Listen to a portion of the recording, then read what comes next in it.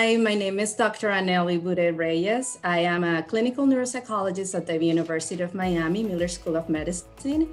And I just want to thank Dr. Maria Espinola for the invitation to talk about this topic and the work we do in our clinic. Thank you so much for joining us today. So the first question that I have is what are the differences between normal and abnormal aging?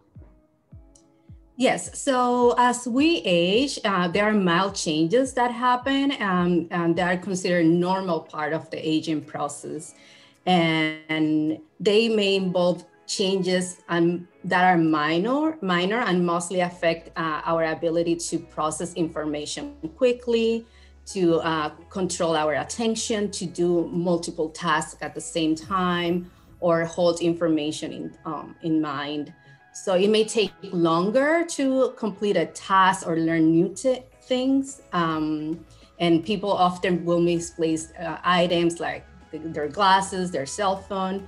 And sometimes they may forget how to, a word that they would like to say. They may have problems with what we call prospective memory, which is like remembering to remember.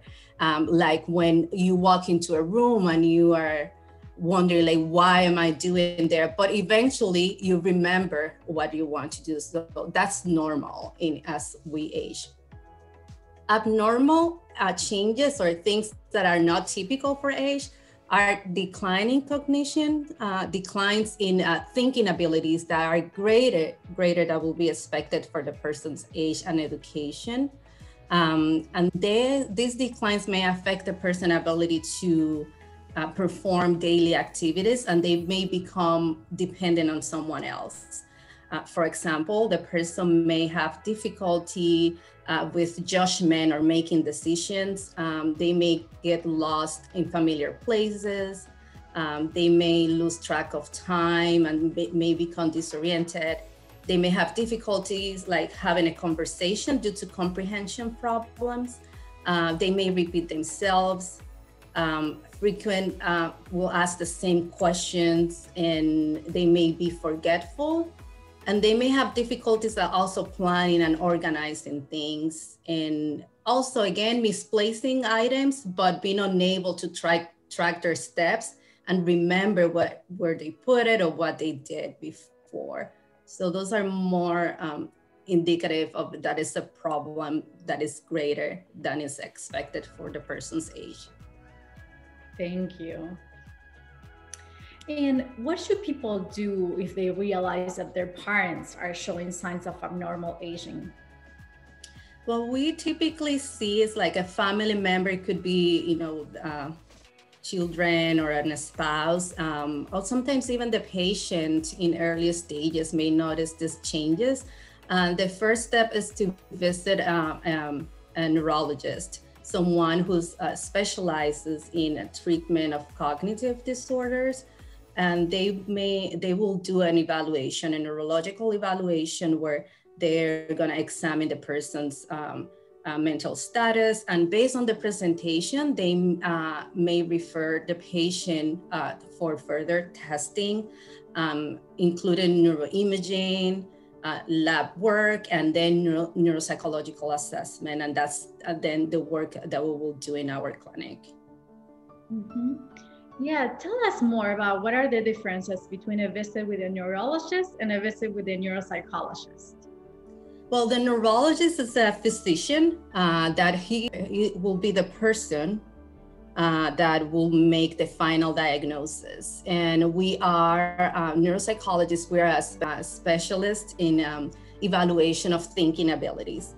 So when we see a patient that is being referred by a neurologist, we do a comprehensive assessment of those abilities. We look into many different areas of functioning, and we try to determine whether the person's changes, the problems they're noticing, it is greater, like I mentioned, that is expected for their age and education, and determine whether the performance in our testing is indicative of a problem that may be related to neurological problem like type of dementia. So what is dementia and why some people develop dementia? Well, dementia is a syndrome, which means it's a group of signs and symptoms that shows when a person has a decline in thinking abilities, in cognitive functioning. And it is caused by neurological brain disorder, And it will affect the person again, like I was mentioning, ability to carry out daily activities. The Diagnostic Manual of Mental Disorders describe dementia as disturbance in memory and also any additional thinking ability that may include language, attention, or executive functioning, which is our ability to plan and organize things and pay attention. And now it is also known as neurocognitive disorder. Can you talk about Alzheimer's disease and what should we expect if a loved one gets diagnosed with Alzheimer's disease? Yes, so when we talk about dementia, dementia can be caused by different processes, and there are different types of dementia. Those include frontotemporal dementia, Lewy body disease, vascular dementia. Parkinson's disease can also cause dementia. And then we have Alzheimer's. Alzheimer is the most common cause of dementia.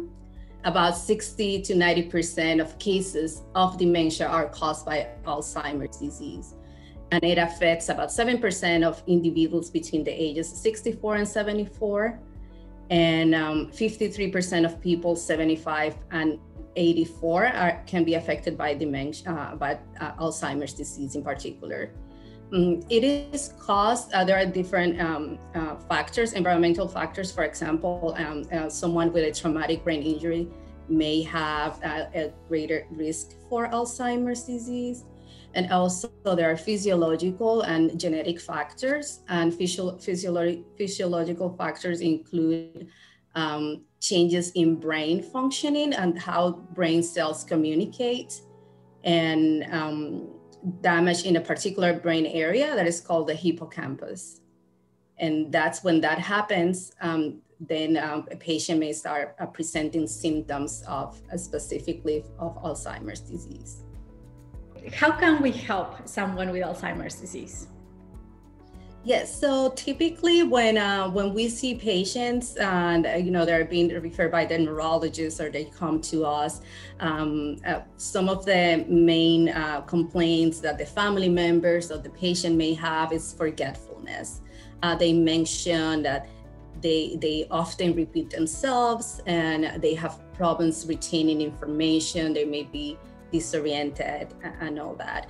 And depending on the stage and the symptoms that the patient may present, many times the patient is unaware of these changes. So it's very important for family members and people who provide support to a patient to understand that.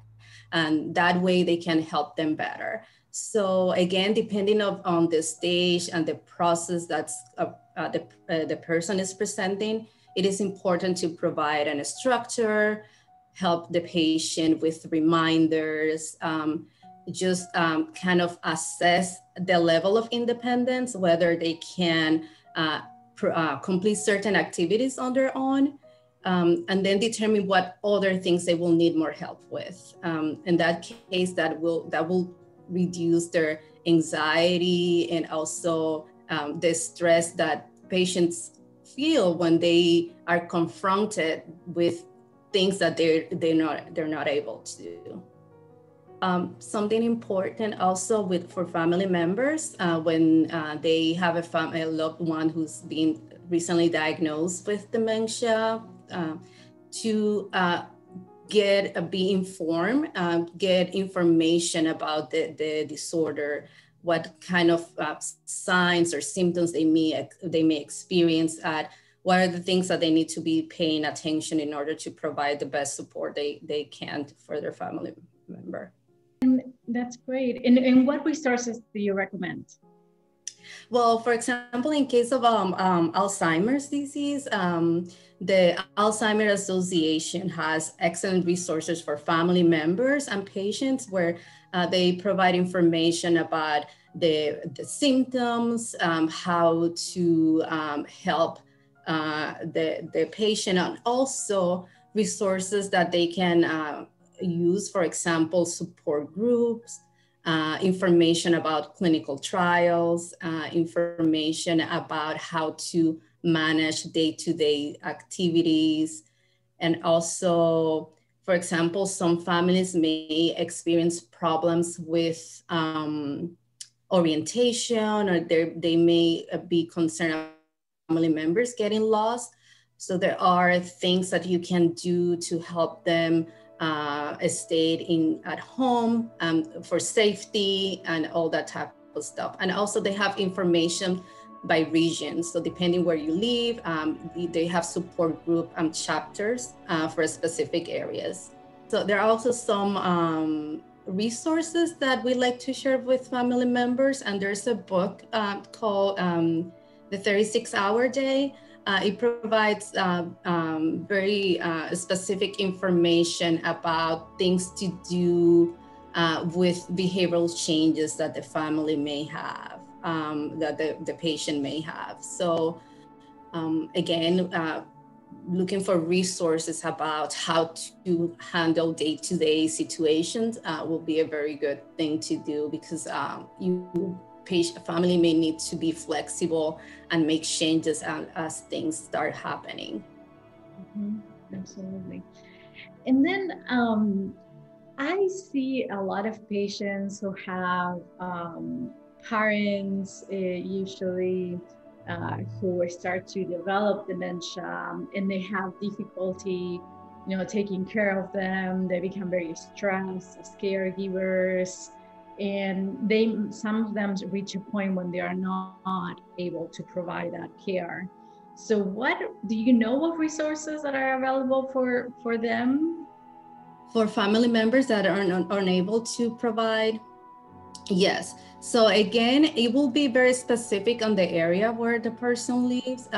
There are, for example, we're here in South Florida, there's a place called Vitas where they provide support for family members, where they will help someone to take care of their parents or their family members, sometimes for a short period of time.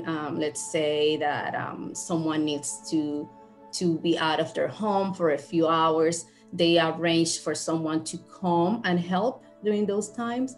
There are also for elderly association and information about places for placement, where sometimes family may have to make the decision to send their family member to a place where they can have 24-hour care.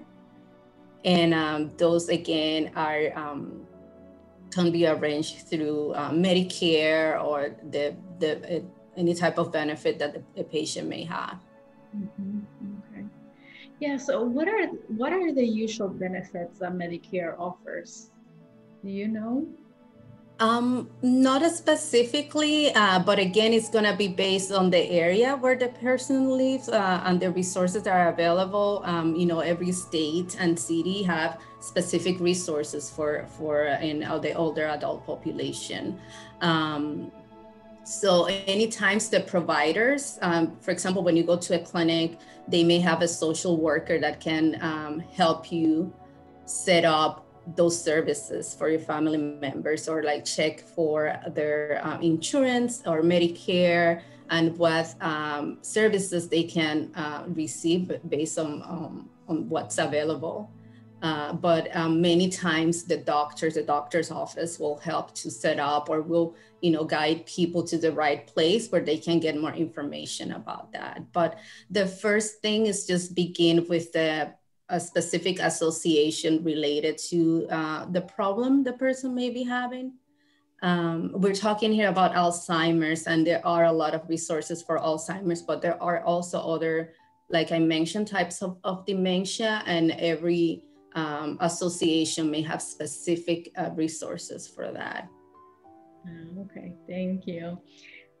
Can you talk more about the role of diet, exercise, socialization in the prevention of dementia and also in the slowing the progression of Alzheimer's. Yes, so now, and research have shown, we have data about the importance of all those things that you mentioned. For we're now more focusing on what we call brain health, healthy aging, definitely diet. There are specific nutrition guidelines that help improve cognition or thinking abilities. There's a lot of data showing the effectiveness of physical exercise. And again, these things, diet, exercise, many other activities may be done under clearance or medical guidance, because many times we're talking about older adults and that may have many comorbid disorders, other medical conditions that may affect other areas. So it's important to follow medical guidelines when engaging in a specific nutrition plan or exercise plan, so that way they can do that in a safe way. But we also know that a social interaction helps a lot with thinking abilities and promoting cognition and avoiding isolation. And mostly things that we recommend is for people to engage in activities that are interactive, meaning talking to other people. We recommend people to try to stay connected. It may be online with other people their same age, family members. I'm doing things that are more interactive. Many times people ask about, for example, computer games and that type of stuff. That helps. It could be helpful, but it is more beneficial when we do things that are more interactive, when you're talking to someone else and spending more time with other people.